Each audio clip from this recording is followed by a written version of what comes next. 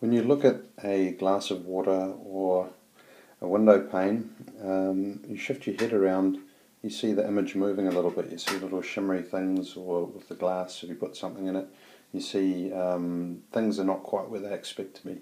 This phenomenon is called refraction. The light rays just shift around and bend, and we're going to attempt to cover these four things in this video, which is quite a bit to cover. So first of all, refractive index. Refractive index is if you like, the density. We talk about the optical density of a substance, and when you're comparing the density of it, for example, glass.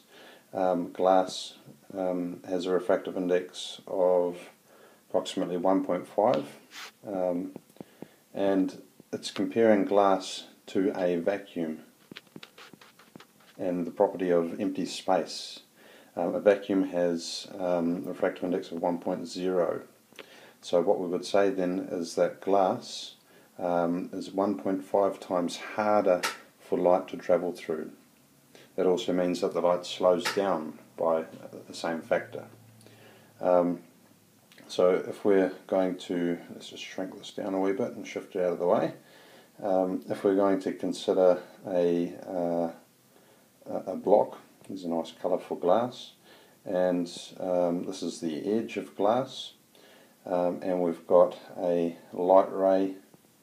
Let's make the light ray, oops, where happened there it goes. An orange light ray in this case is shining at the surface of this glass, and we have to have this thing called the normal, which is a reference line which is perpendicular to the surface, and we use that to help us work out what's going to happen to that light ray, which way it's going to bend. Now if light is going from, say, air into glass, air has approximately the same refractive index as a vacuum, 1.0, and glass, as we saw, is 1.5. So when you're travelling with the light ray going into a substance of greater refractive index, the light will bend towards this line called the normal. Okay, so the light continues. You notice it's got a slight bend downwards towards the normal, and this is the phenomenon we know of refraction.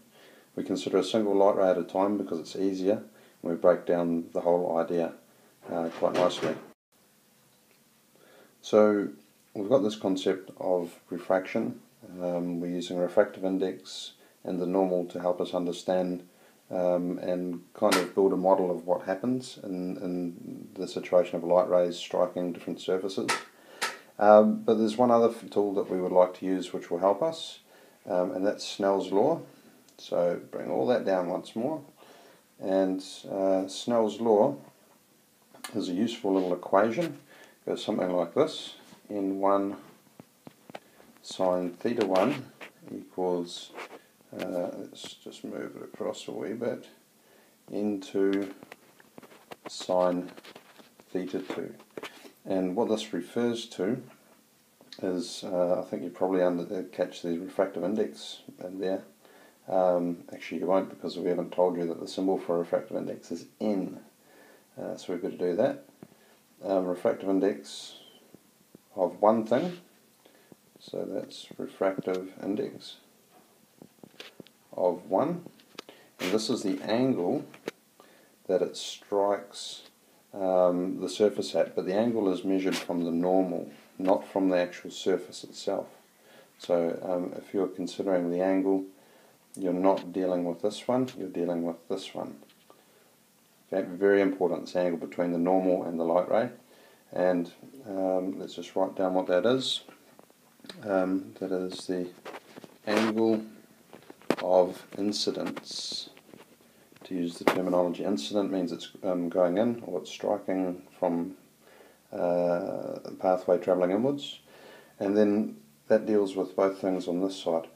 This is sine theta is a single term, N1 is a single term, so when you're rearranging the equation you can consider these as individual units to shift around, like sine theta 1 would be just equal to an x value or something. Nice and easy to deal with there. And then the other side, you've probably worked it out by now, that N2, let's change our colour so that we're not confusing ourselves here. N2 is the refractive index of the second medium.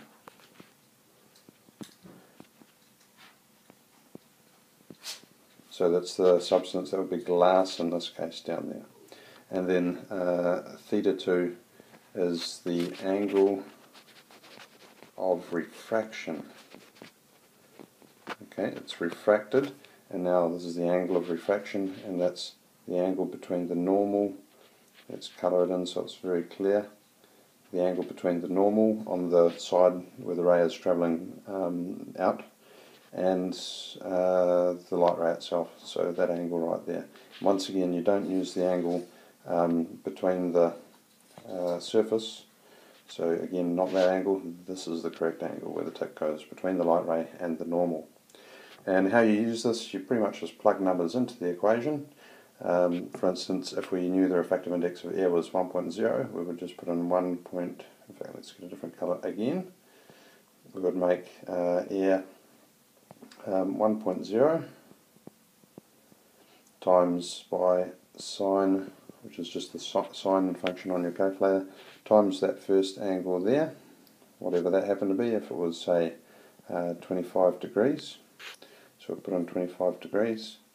And N2 in this case is the refractive index of glass, which is 1.5 from earlier, times by sine of this angle here. And if we're trying to find that angle, we've just got to rearrange that equation and do the reverse functions to work that out. And that'll be the subject of another video giving you an example of how to use Snell's law. So, very quickly recapping, we've looked at the refractive index, which is a measure of the optical density. The harder it is for light to travel in that medium, and the slower that light goes, the higher the refractive index. Give you a reference, diamond is one of the hardest things that light can actually travel through, and that has a refractive index of about 2.5. We've got this concept of the normal to help us line up our light rays with the surface. The normal is perpendicular to the surface of the where the light ray is striking. We've looked at refraction, which is this concept of light bending. We saw that light bends towards the normal when it's going from a low to a high. So it goes towards the normal. And we didn't talk about this, but there is an example in dealing with lenses, where if you're going from a high refractive index to a low, so this would be the light ray coming out the other side of the glass block, it's going to bend away from the normal. And then we looked at Snell's law, which is a very handy equation over here to help calculate some stuff. Thanks very much.